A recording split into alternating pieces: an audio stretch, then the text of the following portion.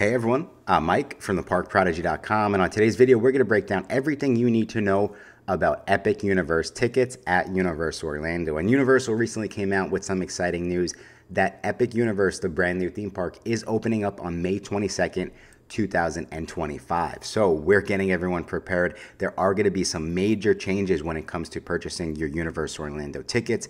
And that's the reason we're creating this video. So if you are in the process of planning that Universal trip and you're trying to visit the brand new theme park, Epic Universe, in 2025, just be sure to stick around until the end of this video. As always, I'm very excited, so let's go get started.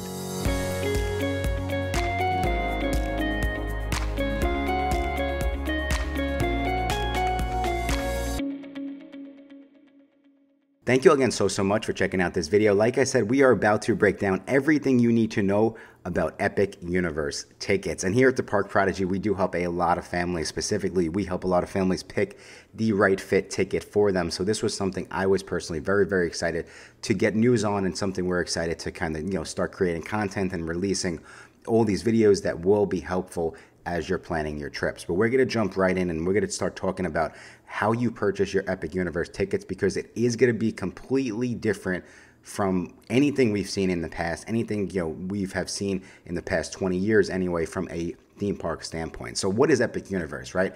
Epic Universe is scheduled to open on May 22nd, 2025, and it offers different worlds for everyone. Guests can step through amazing portals, transporting you into the excitement of the Wizarding World of Harry Potter, Ministry of Magic, Super Nintendo World, How to Train Your Dragon, Isle of Berk, Dark Universe, and Celestial Park. So it has 5 immersive worlds, 1 amazing theme park, and the most important thing to understand at this point in time, at the recording of this video in November of 2024, Epic Universe will not be offering standalone tickets initially. So that means if you're planning your trip right now, you do have to purchase essentially a multi-day ticket option that gives you 1 separate day to Epic Universe. And I'll circle back to this shortly, but that's the most important thing to understand, that you can't go and purchase, let's say, a 3-day ticket just to Epic Universe. There are going to be restrictions. At this point in time as well, the only way to get a 1-day ticket right now is for annual pass holders.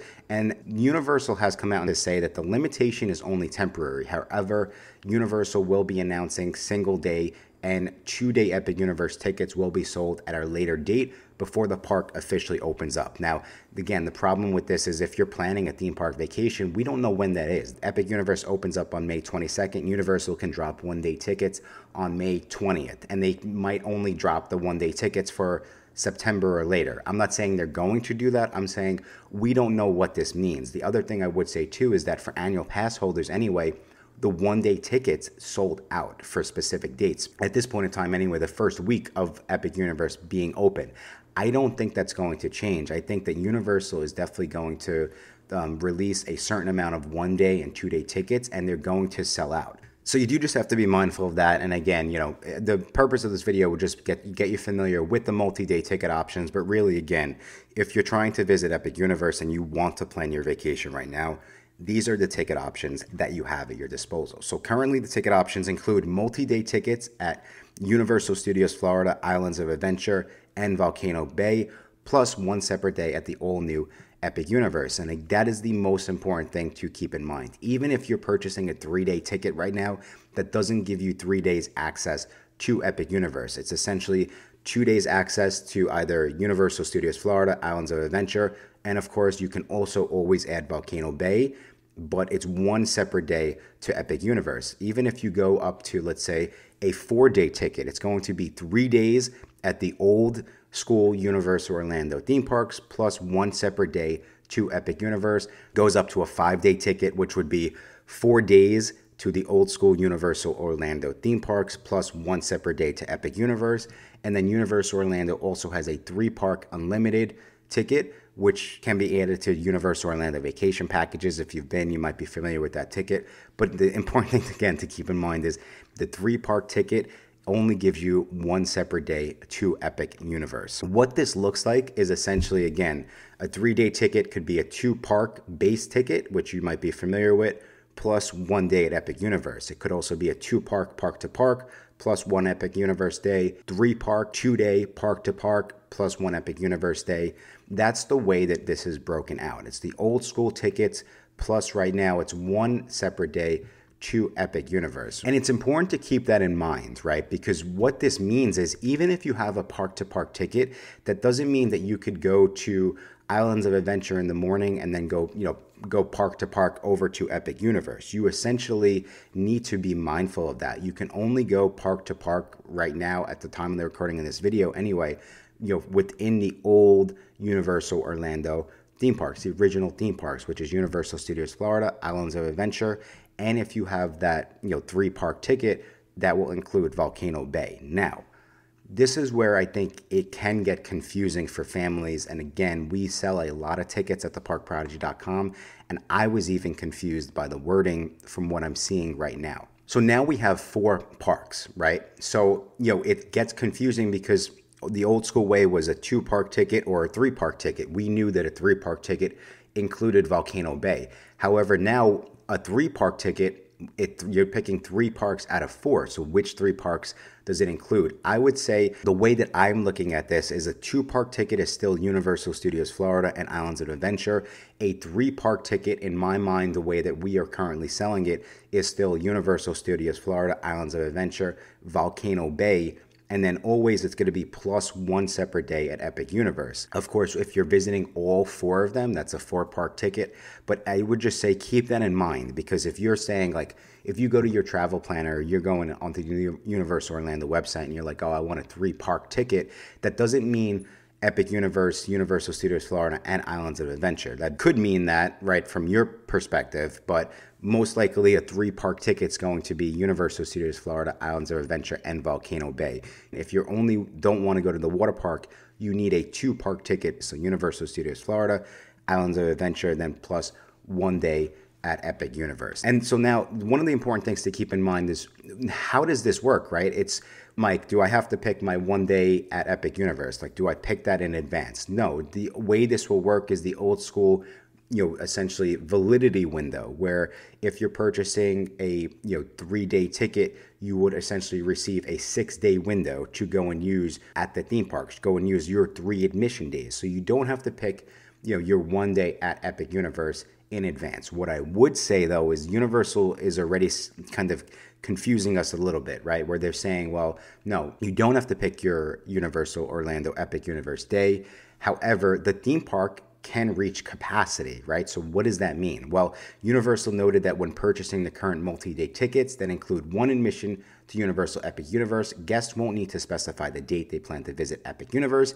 Instead, they'll be guaranteed access by having the ticket package and just need to list the first day. What that tells me is that Universal is most likely going to give preferred treatment to guests who are staying at their official Universal Orlando hotels. And this is something that we saw previously during the COVID years when Universal was restricting the attendance or capacity at the parks.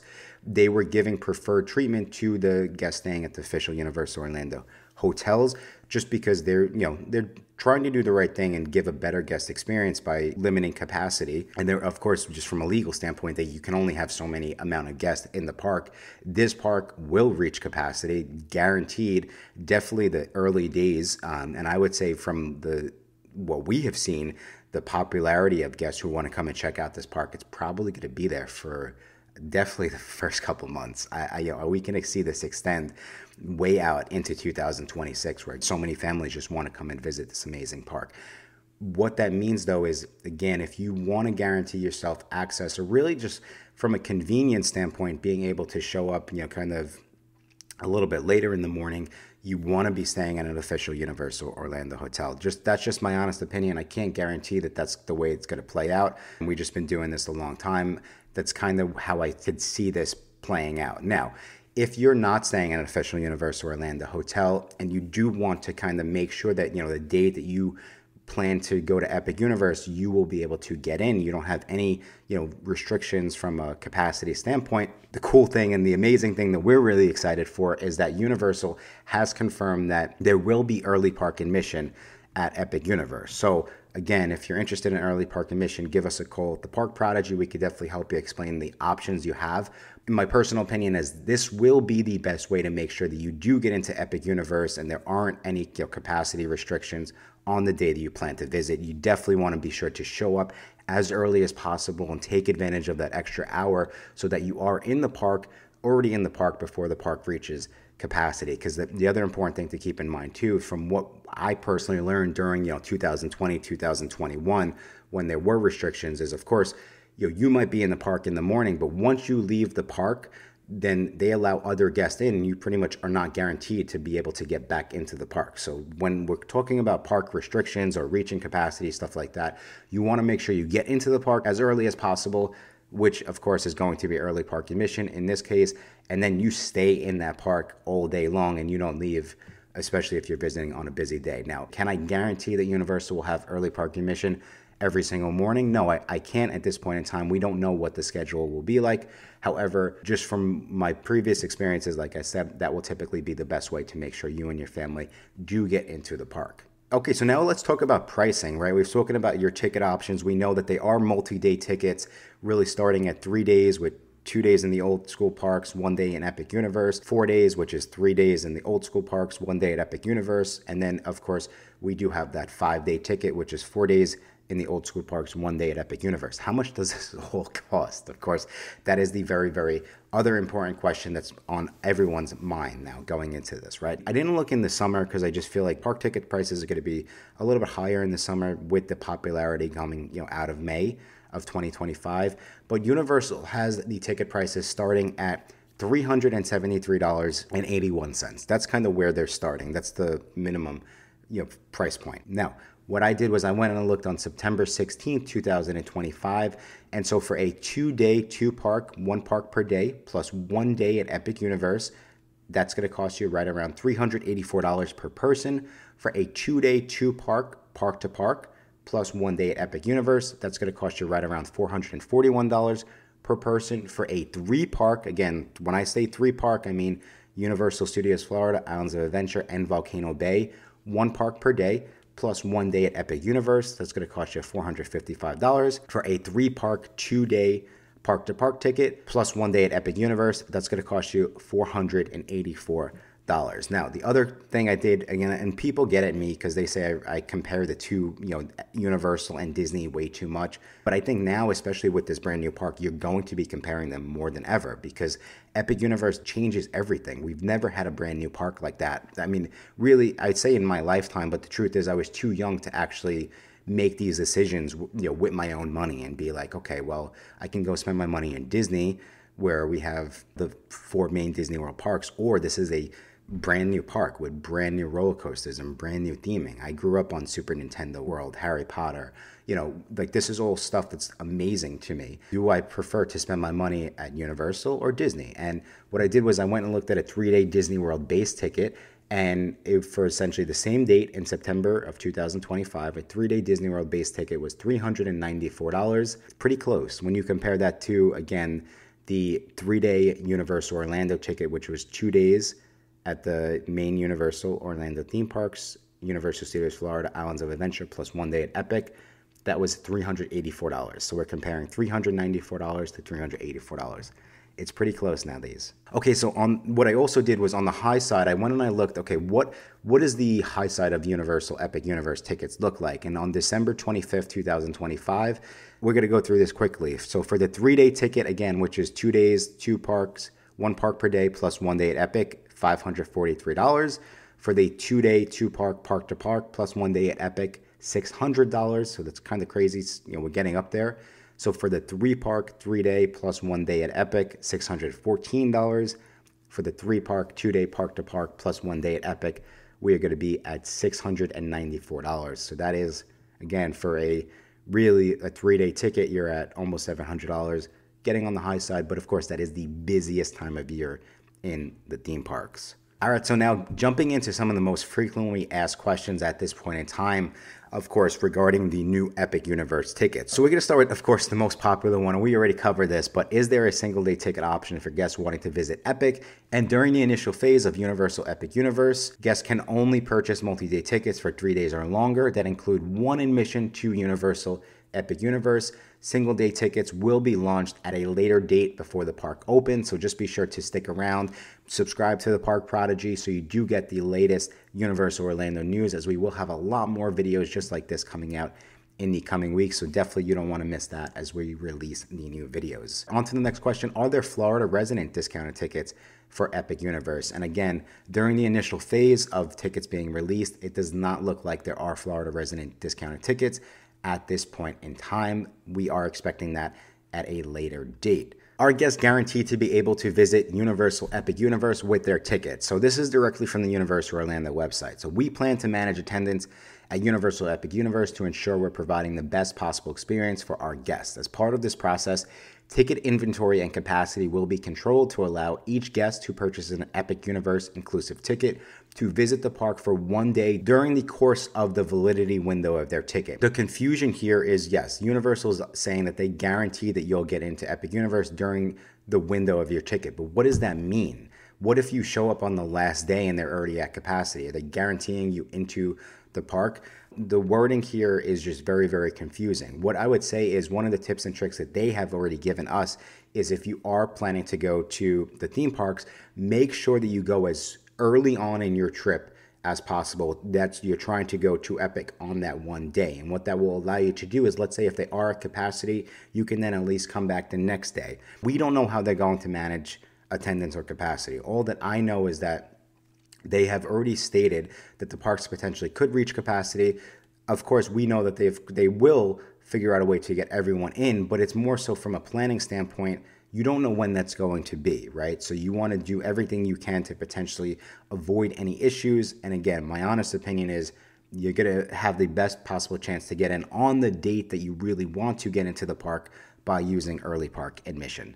Okay, so another very, very popular question. It's kind of surprising that it took me this long to get to this question, but are there Express Pass products available for Epic Universe? And so Express Passes for Epic Universe will be launched at a later date before the parks open. We don't really have many details regarding this. What I also would say, though, is the other very, very popular hotel that's opening with Epic Universe, which is Helios, does not include Express Passes, even though it is part of the new Signature collection. So this is where some of the confusion also will come in, as you now have 3 Universal Orlando hotels which come with free Express Passes to the main 2 parks. It's not going to include a free Express Pass for Epic Universe, and now you have a brand new Helios hotel, which is part of those Signature hotels, like it's top tier, but it's not going to include Express Pass for any of the parks at this point in time. And Universal also said that they do plan to release more information on VIP tours, the My Universal Photo Pass products.